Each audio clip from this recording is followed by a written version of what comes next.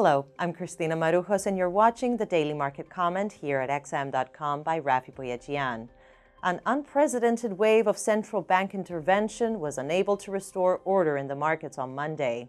The Federal Reserve slashed its benchmark rate by a full 100 basis points on Sunday, its second emergency cut this month.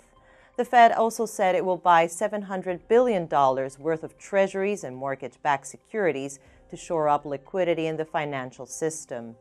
In another extraordinary move, the Fed announced a coordinated action with other major central banks to bolster U.S. dollar liquidity via swap line arrangements, something not seen since the 2008 financial crisis. The Reserve Bank of New Zealand swiftly followed by reducing its official cash rate by 75 basis points in an unscheduled meeting overnight, while the Bank of Japan ramped up its purchases of exchange-traded funds and real estate funds at an emergency session of its own today. All this, however, failed to ease the anxiety in the markets as they face the reality of severe disruptions to economic activity globally for the next month at least.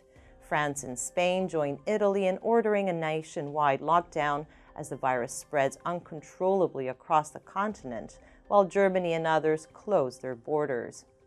European Union finance ministers will be holding a special meeting on Monday to discuss fiscal measures to support their economies. In the U.S., President Trump declared a state of emergency on Friday, allowing the release of emergency funds and the activation of measures to deal with the outbreak.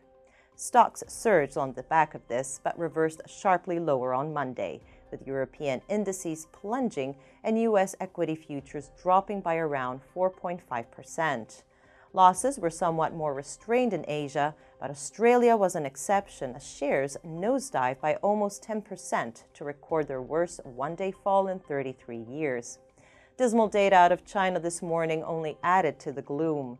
Industrial output and retail sales tumbled in February, giving a possible glimpse as to the numbers other countries should expect in the coming months.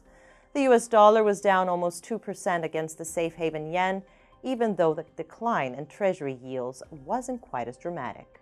This was today's Daily Market Comment at xm.com. Have a great week.